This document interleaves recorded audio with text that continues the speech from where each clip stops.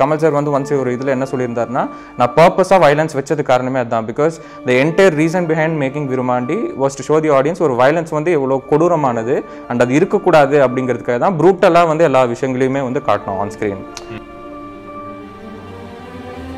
ஏன்னா மணி சாரோட ஒரு இதில் வந்து சொல்லியிருப்பாரு ஒரு லொக்கேஷனாக ஒரு ஸ்டோரி டெல்லிங் டூல் மாதிரி வந்து யூஸ் பண்ணணும். நான் D16 வந்து நான் ஐ திங்க் ரிலீஸ் டைமோட பார்த்ததோட சரி, அதுக்கப்புறம் நான் திருப்பி பார்க்கவே இல்லை.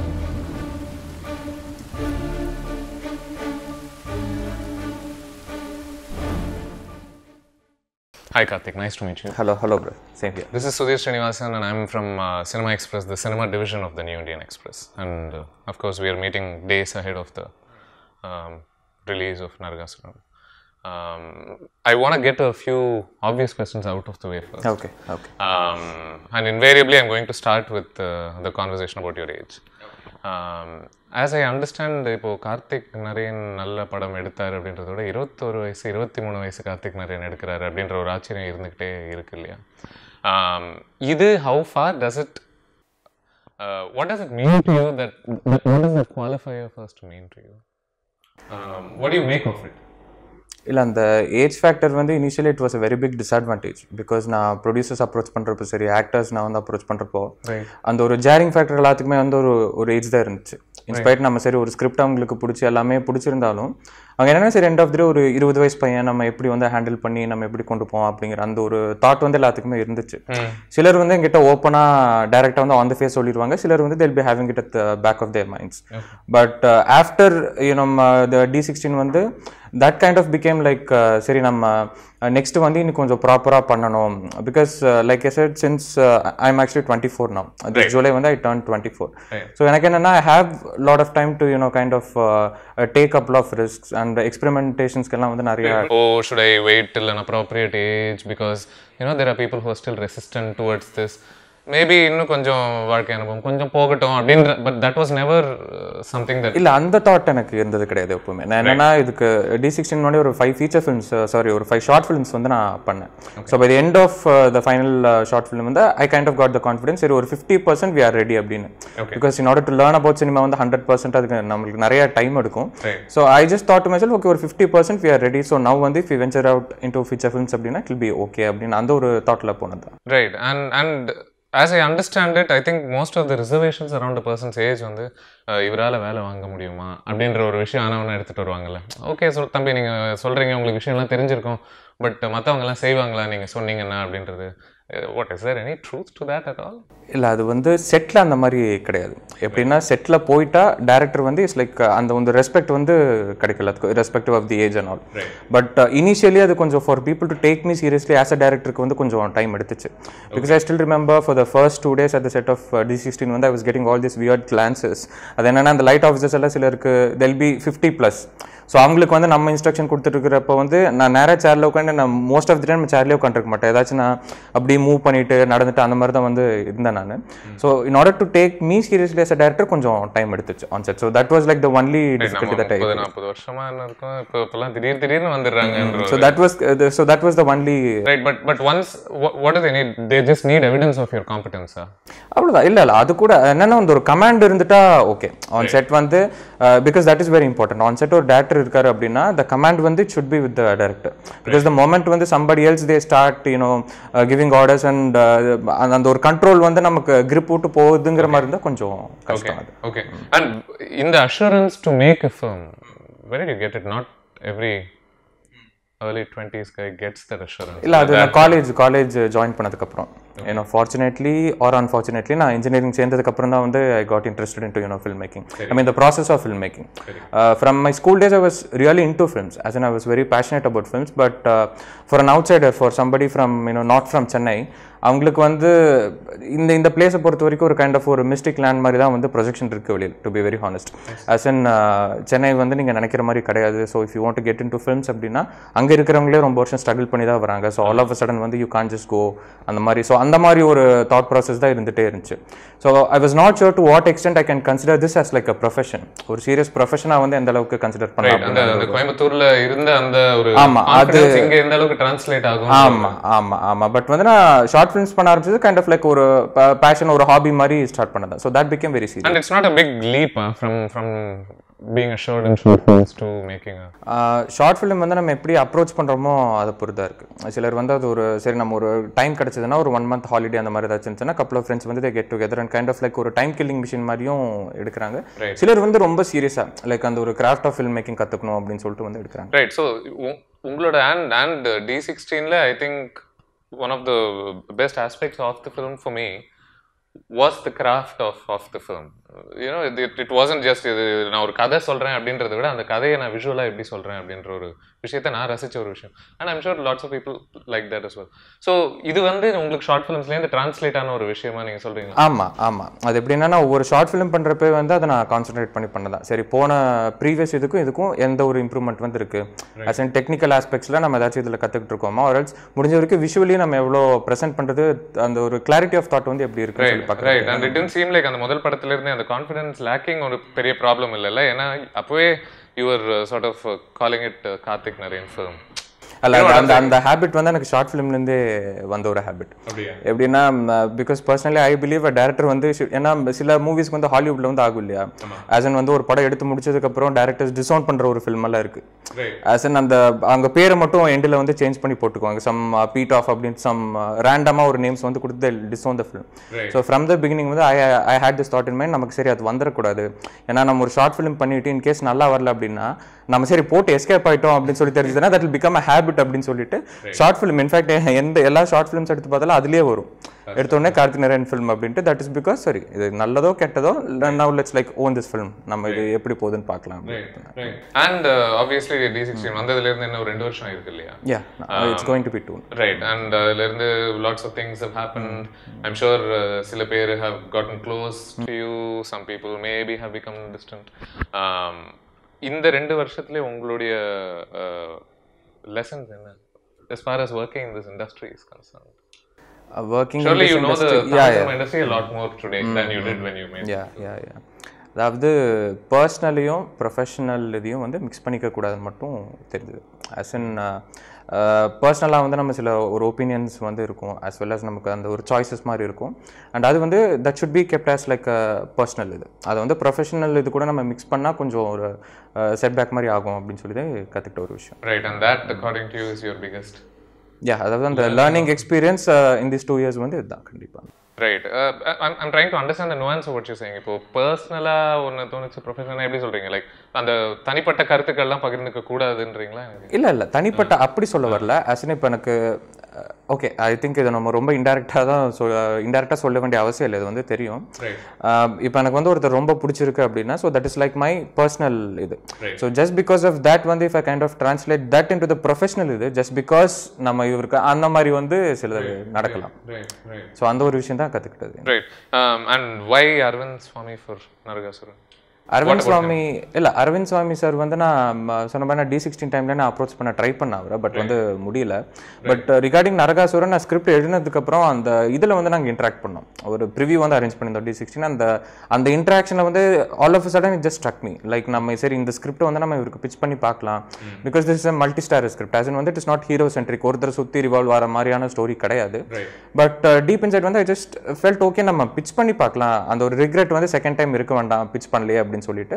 ஸோ நம்ம இதை கொடுத்து பார்த்துட்டு end of the day our decision எடுக்கிறாரோ like I am okay with it அப்படின்னு சொல்லி கொடுத்தது தான்.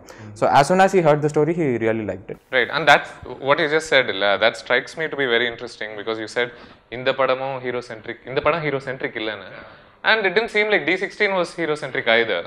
You have இந்த நிறைய strong characters சுத்தி, you don't know each character's motivations, and it seems like so is what's Karthick Naren's love for making non-hero centric films? இல்லை non-hero centric இல்லை bro, அது எப்படின்னா protagonist driven, because according to me the moment வந்து you kind of get that thought சரி நம்ம ஒரு hero centric அப்படின்ட்டாலே writers அந்த ஒரு creative freedom everything வந்து it is just stopped right there.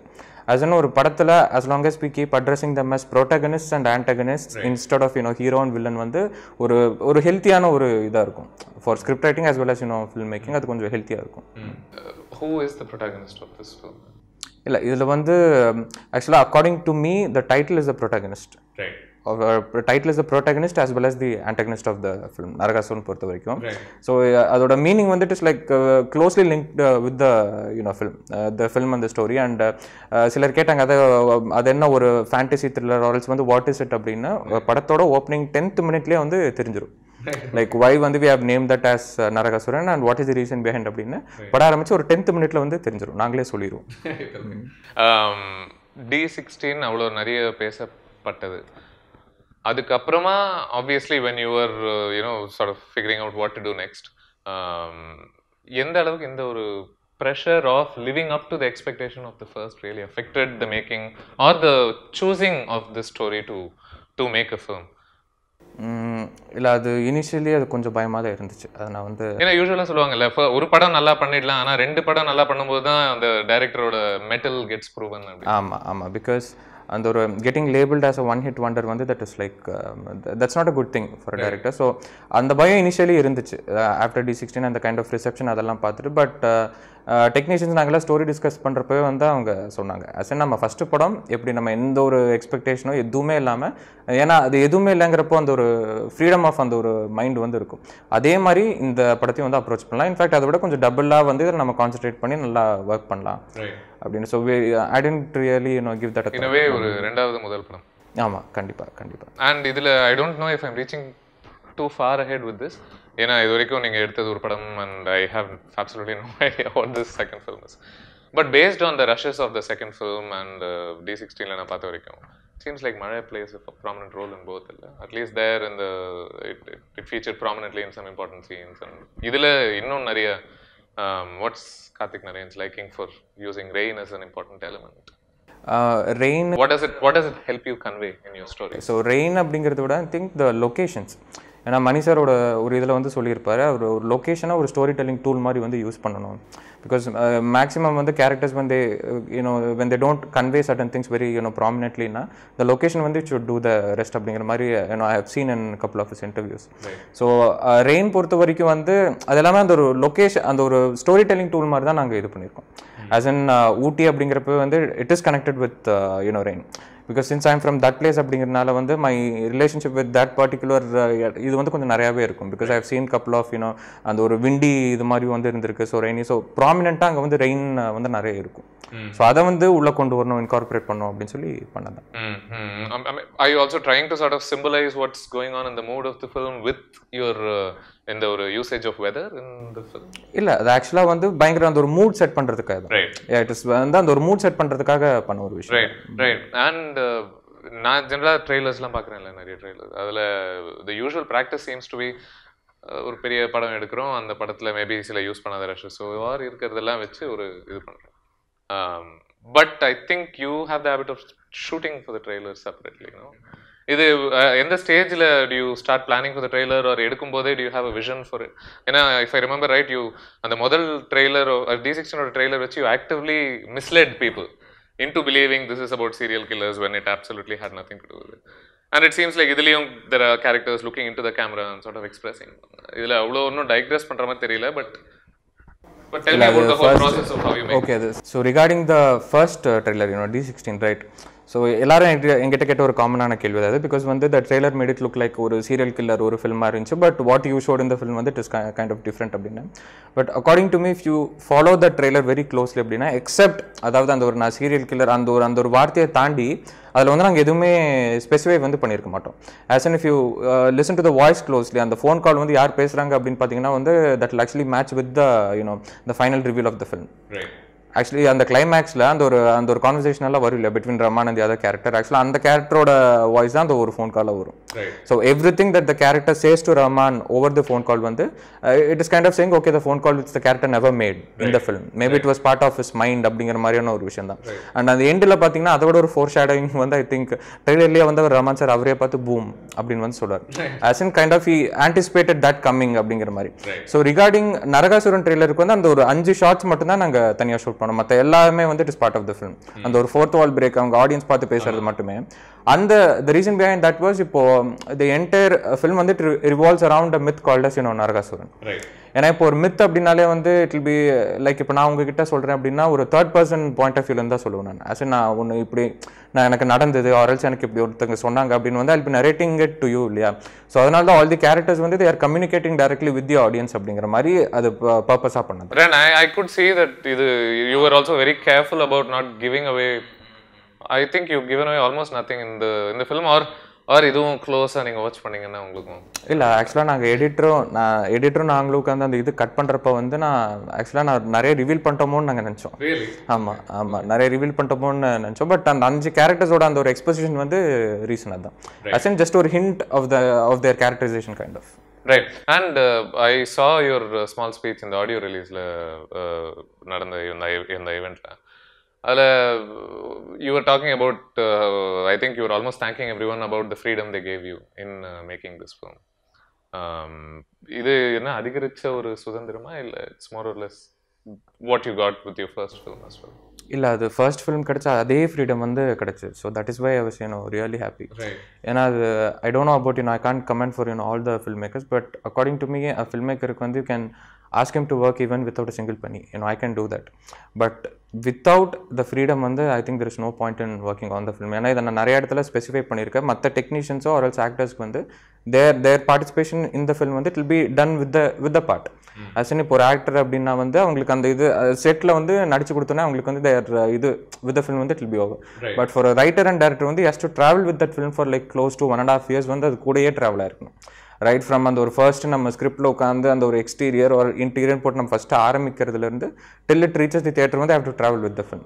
So அப்படி இருக்கிறப்போ I need some kind of connection with the film.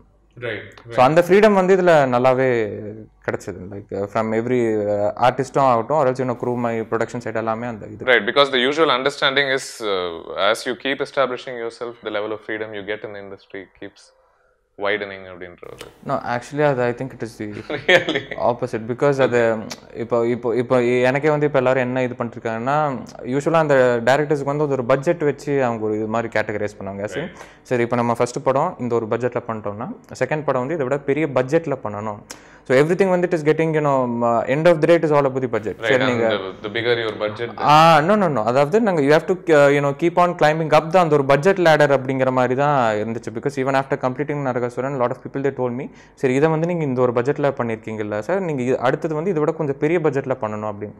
அது it kind of concerned me. I was like I don't want to get under one particular pattern அப்படின்னு சொல்லிட்டு. So that's why Naragamade it is a pet project. Why do you suppose people do that? It's because it's proportional to how much they make in the film. Is that no that is there, but சொன்ன மாதிரி அந்த I don't know, due to some strange reasons அந்த ஒரு budget அந்த இதை வச்சு தான் they are like சரி நம்ம அடுத்து ஏதாச்சும் ஒரு யூஸ்ஃபுல்லாக பண்ணால் அதை நம்ம the higher the budget we go, the higher the standards அந்த மாதிரி ஒரு இது இருக்கு. ஸோ அதனால தான் I just thought okay நம்ம இப்போ D16 ஃபர்ஸ்ட் பண்ண பட்ஜெட்லேயே அடுத்து நம்ம நாடகமேடை பண்ணலாம் அப்படின்னு சொல்லி தான்.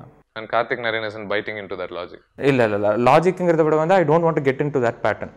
As in where will this stop? சரி இப்போ நம்ம இது பண்ணிட்டோம் அடுத்து பண்ணிட்டோம்னா நான் நெக்ஸ்ட் டைம் ஒர்க் பண்றப்ப எனக்கு பட்ஜெட்ல தான் மைண்ட்ல இருக்கும், எனக்கு கேரக்டர்ஸோ ஸ்கிரிப்டோ மைண்ட்ல இருக்காது. So that is why. Right. And இந்த 2 வருஷத்துல as a இயக்குனர் நீங்க இவால்வ் ஆயிருக்கீங்க இல்ல? Do you still in the process. Okay. Do you get tempted to look back on D16? அது பார்க்கும்போது இன்னைக்கு பாத்தீங்கன்னா இதெல்லாம் கொஞ்சம் டிஃபரெண்டா பண்ணிருக்கலாம்ன்ற மாதிரி do you feel that way about your own film? அது நிறைய இருக்கும். நிறைய அது எப்படின்னா நாட் ஜஸ்ட் இப்போ நான் D16 நான் ஐ திங்க் ரிலீஸ் டைமோட பார்த்ததோட சரி, அதுக்கப்புறம் நான் திருப்பி பார்க்கவே இல்லை. பிகாஸ் இப்போ எங்களுக்கு ஒரு போஸ்டரோ இல்லை ஏதாச்சும் ஒன்று ரிலீஸ் பண்ணாலுமே அது ரிலீஸ் ஆனதுக்கப்புறம் அதுலேயே நமக்கு அந்த ஒரு இது மாதிரி தோணும், இதில் ஏதாச்சும் ஒன்று பண்ணியிருக்கலாமா அப்படின்ட்டு. ஸோ அந்த ஒரு வேவரிங் மைண்ட் இருந்துகிட்டே இருக்கும். ஸோ அந்த ஒரு லைன் ட்ரா பண்ணுறது தான் like we have to be very sure. Hasan அந்த ஒரு இப்போ நம்ம பர்ஃபெக்ட் பண்ணிட்டு இருந்தோன்னா that process it will keep on going. அந்த ஒரு லைன் கிடைக்கவே கிடைக்காது. சரி நம்ம இதை விட பெட்டர் பண்ணிட்டு இருக்கலாம் அந்த line it will keep on going. So at some point you have to draw the line இல்லையா, okay this is enough now let's put it out அப்படின்னு சொல்லி. ஸோ அந்த மாதிரி விஷயங்கள் தோணிட்டே தான் இருக்கும் எப்பவுமே. ஏன்னா இப்போ நான் 1 year ஒரு பிரீத்திங் ஸ்பேஸ் கிடைச்சிருக்கு without watching D16. So I think for sure if I look at that once again அப்படின்னா நிறைய விஷயங்கள் தோணும். Right. I obviously watched D16 again very recently. அது பார்க்கும்போது ஒரு விஷயம் I mean I was very fascinated by it. இந்த ட்ராமாக்கு expose ஆகிற கேரக்டர்ஸ் 1-2 இருக்கு இல்லையா, it seems like அந்த ஒரு approach towards trauma வந்து it's elaborately shot போயிட்டு இருக்காங்க.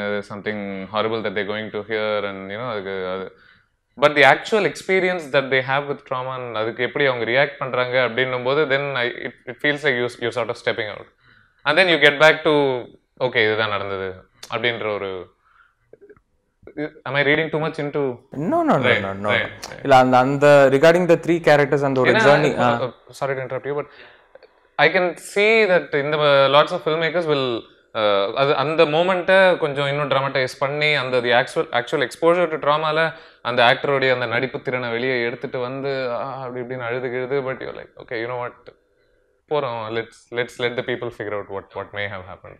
இல்லை ஐ திங்க் அது இதுக்கு வந்து அந்த ப்ரீவியஸ் 2 கொஸ்டின்ஸுக்கும் சேர்த்து ஒரு லிங்க்டாக தான் ஆன்சர் பண்ணுது. பிகாஸ் கேட்டிங்க இல்லையா, அதாவது லுக்கிங் பேக் நான் எந்த விஷயம்லாம் சேஞ்ச் பண்ணேன் அப்படின்னு. Because now I kind of feel D16 was over traumatised.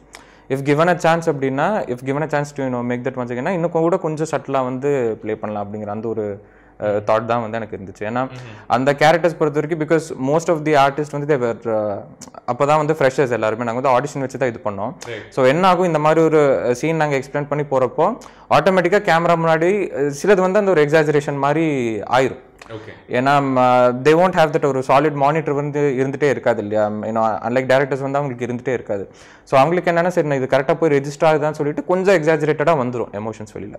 So முடிஞ்ச வரைக்கும் அதை கண்ட்ரோல் பண்ணி கொண்டு போனது தான் அந்த ஃபர்ஸ்ட் இது ஃபுல்லாமே. இந்த ஸோ இது பண்ணதே எனக்கு கொஞ்சம் எக்ஸாஜரேட்டடாக தான் இருக்கு. ஆமாம் ரைட் அண்ட் ஐ பார்க்கும்போது ஐ மீன் ஐ invariably keep going back to that film because obviously there isn't a whole lot that we can talk about the nuances of this film.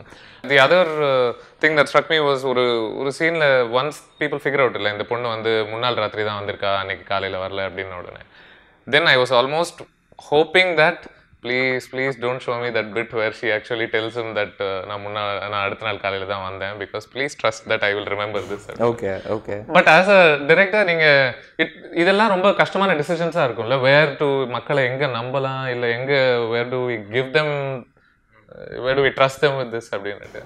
First வந்து ஆக்சுவலாக நான் அந்த ஃபஸ்ட்டு இதை அப்ரோச் பண்ணுறப்போ அந்த எந்த தாட்டுமே கிடையாது to be very honest. Because first of all I was not even sure whether this was going to get a theatrical release. எங்களுக்கு அந்த ஒரு கான்ஃபிடென்ஸே ஃபஸ்ட்டு கிடையாது. நம்ம முடிச்சுட்டு எதாக இருந்தாலும் நம்ம ஒரு will take a call, but முடிஞ்ச வரைக்கும் ஒரு ஹானஸ்ட்டாக ப்ரெசென்ட் பண்ணலாம் அப்படின்னு சொல்லி வந்து பண்ணதான். ஸோ ரிகார்டிங் அந்த ஒரு கனெக்ஷன் அண்ட் அந்த எப்படி ஆடியன்ஸ் கனெக்ட் ஆகும் அதெல்லாமே வந்து ஐ trusted the theme of the film. ஏன்னா த பேசிக் அண்டர்லைங் தீம் அண்ட் அந்த ஸ்டோரி லைன் வந்து ஐ கைண்ட் ஆஃப் பிலீவ் அந்த ஒரு கனெக்ட் இருந்தது காரணம் வந்து இட் இஸ் அ யூனிவர்சல். இது எண்ட் ஆஃப் த டே வந்து it is all about it is not rocket science, it is a simple story set இன் ஒரு small close group of people கூட நடக்கிற ஒரு சிம்பிளான ஒரு ஸ்டோரி தான்.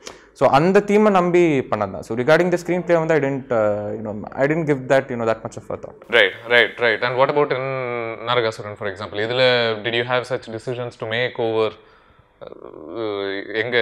where can we take a leap of faith with our people?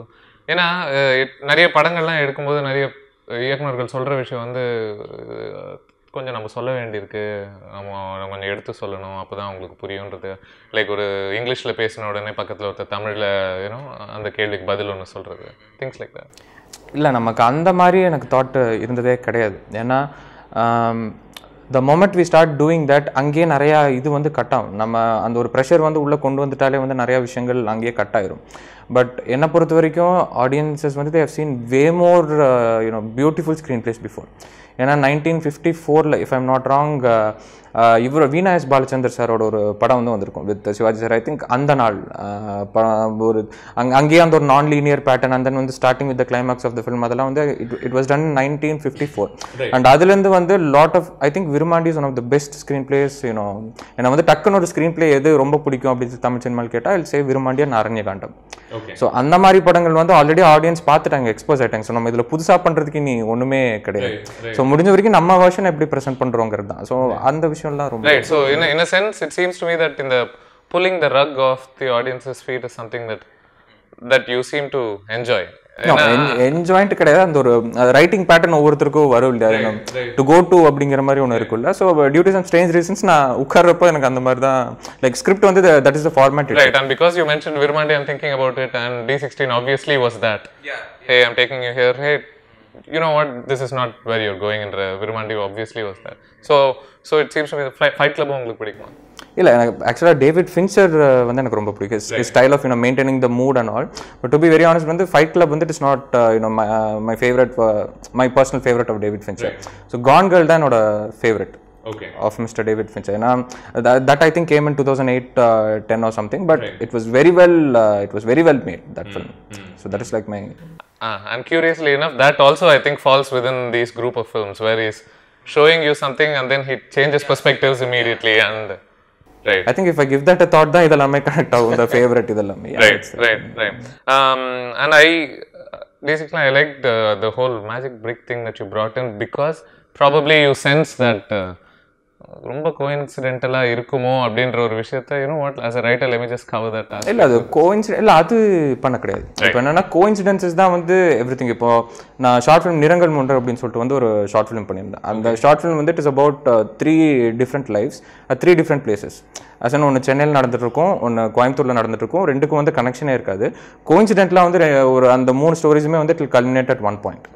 So all these characters எனக்கு அந்த ஒரு விஷயத்தில் நிறைய நம்பிக்கை இருக்குது, அந்த ஒரு கான்செப்ட் ஆஃப் கோஇன்சிடென்ஸ் அப்படிங்கிறது. And then I also believe எதுவுமே வந்து it doesn't happen like everything is scripted அப்படிங்கிற மாதிரியும் சொல்லியிருப்பாங்க இல்லையா. என்னன்னா இப்போ நமக்கு ஒருத்தருக்கு நடக்கிற லைஃப்பில் நமக்கு நடக்கிற ஒரு விஷயம் வந்து மற்றவங்களுக்கு வந்து அஃபெக்ட் ஆகும். Everything is like டாமினோ effect. இப்போ so every decision that we take, அதனால தான் அந்த final voice over of D16 வந்து அதான் கன்வே பண்ணியிருக்கோம்.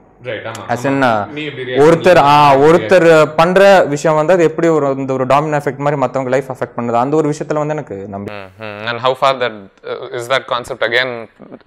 இல்ல no, that is completely different. This is right. And of course I think Baddiyoda conversation la I think you mentioned that moral of the story is sort of very important அப்படினு. நல்ல கதைகள்ல moral automatically comes through, no, without the writers actively having to...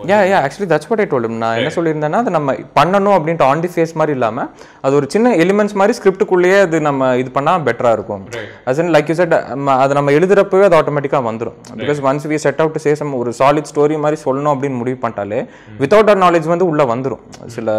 அது are you saying then ஒரு தீமேட்டிக்காவே it will pervade the universe of the story ன்னு சொல்றீங்களா? இல்லை, அது எப்படின்னா இப்போ நம்ம இந்த ஒரு தீம் மாதிரி இப்போ லைக் யூ செட் அந்த ஒரு தீம் வந்து நம்ம எடுத்துட்டோம் அப்படின்னா இதை சுற்றி தான் பண்ணணும் அப்படிங்கிறது தட் கேன் பி லைக் எப்படி வேணாலும் நம்ம கொண்டு போகலாம். we can take it in like ஒரு morally correct route எடுத்துட்டு போகலாம், morally வந்து incorrect route வந்து நம்ம can progress the story. So அந்த லைன் வந்து it has to be very clear. சரி, இந்த ஒரு விஷயத்தை பற்றி நம்ம கன்வே பண்ண போகிறோம் அப்படின்னு தெரிஞ்சதுக்கப்புறம் அது எந்த விதத்தில் வந்து கொண்டு போகணும் ஆடியன்ஸ்க்கு அப்படின்ட்டு அந்த ஒரு தாட் மட்டும் கொஞ்சம் கிளியராக இருக்கணும். பிகாஸ் இப்போ once again coming back to Virumandi வந்து அதில் கமல் சார் வந்து ஒன்ஸ் ஒரு இதில் என்ன சொல்லியிருந்தாருன்னா, நான் பர்பஸாக வயலன்ஸ் வச்சது காரணமே அதுதான். Because the entire reason behind making Virumandi was to show the audience ஒரு வயலன்ஸ் வந்து எவ்வளோ கொடூரமானது அண்ட் அது இருக்கக்கூடாது அப்படிங்கிறதுக்காக தான் ப்ரூட்டலாக வந்து எல்லா விஷயங்களையுமே வந்து காட்டணும் ஆன் ஸ்க்ரீன் அப்படின்ட்டு. So that is like one way of taking audience on that path. But maybe பார்க்குறப்ப வந்து சிலருக்கு தோணும், என்னது படத்தில் வயலன்ஸ் வந்து ஓவரா இருக்கு, இதை வந்து எல்லாரும் பார்க்கக்கூடாது, இது வந்து பார்க்கக்கூடாது அப்படின்ட்டு. Just like the same thing that happen for விஸ்வரூபம். அவர் என்னன்னா the entire reason behind விஸ்வரூபம் வந்து it was to project them on a very positive light. ஆமா, அவர் வந்து வேடிக்கையா சொன்னார், என்னன்னா நம்ம யாருக்காக எடுத்தோமோ அவங்களுக்கு பிடிக்கும்னு நினைச்சோமோ அவங்க சைட்ல இருந்தே வந்து இதாச்சு. So that is how it matters. Right. And so it seems, so does Karthick Naren have certain philosophies that he wants to convey through his films?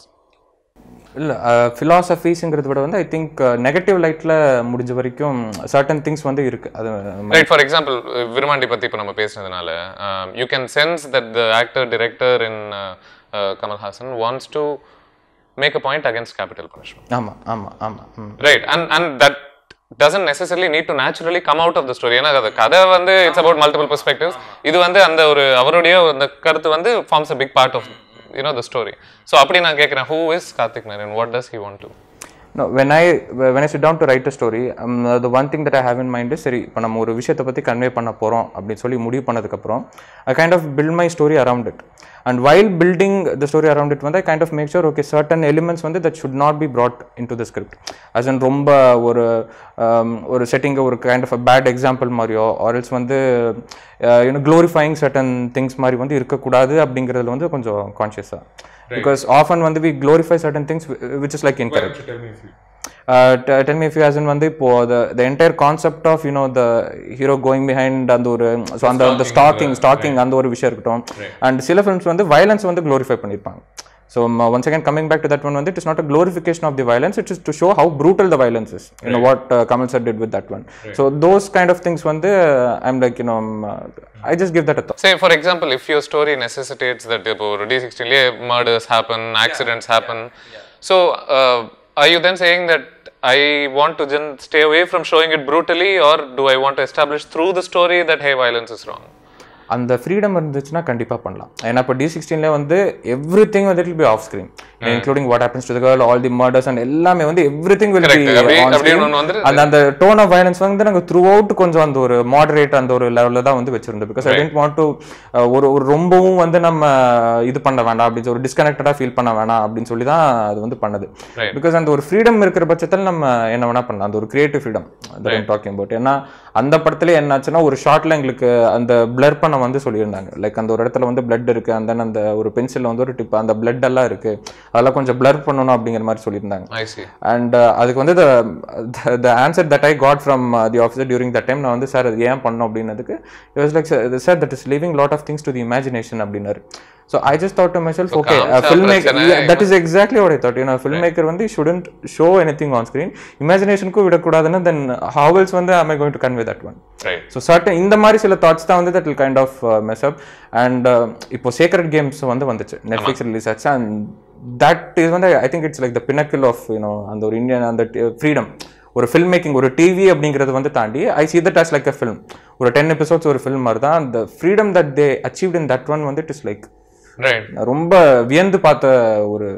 So left to you, D16 would have been a lot more graphically violent. No, not graphically violent. அந்த சில சொல்ற விஷயங்கள் இன்னும் கொஞ்சம் என்ன சொல்றது, இப்போ would you have wanted to show இந்த கொலையை நான் காமிக்கணும்னு நினைச்சிருப்பேன், அது எப்படி நடக்கிறதுன்ற அந்த விஷயம். இப்போ அந்த ரஹ்மான் சரோட அந்த சர்ஜரியா இருக்கு இல்லையா, இன்ஸ்டெட் ஆஃப் அந்த ஒரு ஷாட்ல அந்த பிளேட் இதோட அப்படியே ஃபேட் அவுட் ஆயிருக்கு, ஃபேட் அவுட் ஆயிருக்கும். இஃப் given the freedom அப்படின்னா இன்னும் கூட ஒரு 2 ஷாட்ஸ் எக்ஸ்ட்ரா வச்சிருக்கலாம். பிகாஸ் so that இந்த மாதிரி விஷயங்கள் ஆடியன்ஸ் கொஞ்சம் இந்த மாதிரி கன்வே பண்றப்ப that impact it will be there. ஆமா, ரைட். சோ அந்த மாதிரி விஷயங்கள்ல கொஞ்சம் அந்த ட்ராஜடியோட இம்பாக்ட் அந்த மாதிரி விஷயங்கள்ல கொஞ்சம் freedom எடுத்துக்கலாம். Right. இப்போ because you spoke about Netflix, இது how tempting is it for you to step into that zone? It is very tempting actually. இல்லையா? Because you're saying the pinnacle of the freedom இருக்கு and people are able to கெட்ட வார்த்தை பேச வைக்கிறதோ சரி, I mean இயல்பா பேச வைக்கணுமேன்ட்டு இல்லை, கொலையை காமிக்கிறதா இருக்கிறோம், இந்த மாதிரி விஷயங்கள்லாம் இன்னும் even when it comes to intimacy இதெல்லாம் காட்ட முடியாது இல்லையா? So I mean where are we? இல்லை அந்த டெம்டேஷன் நிறைய இருந்துட்டு தான் இருக்குது. In fact I'm working side by side அது ஒரு ஒர்க் மாதிரி போயிட்டு இருக்கு. பட் ஐ ஜஸ்ட் தாட் சரி நம்ம லெட்ஸ் மேக் அப் ஆஃப் இது and then and for somebody who is fiercely into storytelling and passionate about making films, and because நம்ம கான்வர்சேஷன்லயே you mentioned that in the whole budget gameலயும் எனக்கு ஒரு பெரிய விருப்பம் இல்லை அப்படின்ட்டு, then இப்போ what is the motivation then to make a feature film as opposed to a Netflix series for a person like you? End of the day, the more number of audience பார்த்தாங்க அப்படின்னா, so that is like the win for a filmmaker. So நிறைய பேர் இந்த விஷயங்கள கேட்டாங்க. With all due respect to Rahman sir இப்போ D16 அவரை விட ஒரு பெரிய ஸ்டார் இருந்திருந்தா ரீச் இன்னும் கூட கொஞ்சம் வைடராக இருந்திருக்கும். அண்ட் அந்த என்டையர் அந்த initial struggle of bringing the audiences in to the theatre கொஞ்சம் கம்மியாக இருந்திருக்கும். ஸோ அந்த மாதிரி விஷயங்கள் feature end of the day feature films இந்த ஒரு theatre experience that is different. And இதுக்கு நம்ம இட் இஸ் டிஃப்ரெண்ட். ஏன்னா வாட்சிங் அ ஃபிலிம் வித் ஒரு mass க்ரௌடோட sitting inside the theatre and வாட்சிங் தட் எக்ஸ்பீரியன்ஸ் அது கிடைக்காது. நம்ம என்னதான் நெட்ஃப்ளிக்ஸில் அது ஒன்று பண்ணாலும் அந்த எக்ஸ்பீரியன்ஸ் கிடைக்காது. So we should be conscious. இது நம்ம தியேட்டர் ஆடியன்ஸ்க்கு பண்ணுறோமா இல்லை இந்த ஆடியன்ஸ்க்கு பண்ணுறோமாங்கிறது மைண்டில் வச்சுட்டு கொஞ்சம் பண்ணா பெட்டர். ஆக்சுவலி இப்போ நான் ஒரு சீரிஸ் வெப் சீரிஸ் மாதிரி பண்ணி ஆர்எல்ஸ் ஒரு நெட்ஃப்ளிக்ஸ் ஒரிஜினல் ஃபிலிம் அந்த மாதிரி இருந்துச்சுன்னா அதோட ப்ராசஸ் கொஞ்சம் வேற மாதிரி இருக்கும். ரைட் ஃப்ரம் த அந்த ரைட்டிங் ப்ராசஸ்லேருந்தே அது வேற மாதிரி இருக்கும். ரைட். ஸோ இது விட்டுட்டு தான் இதை பண்ணணுன்ற ஒரு அவசியமே இல்லை. கிடையாது, அது கிடையாது. Right. Okay. Thank you very much for this conversation. Thank you.